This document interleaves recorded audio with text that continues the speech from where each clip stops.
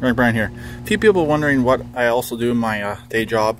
I'm working on a 99 Chevy 1500. I am changing the alternator and I'm putting a battery in it for them so we can get this truck moved.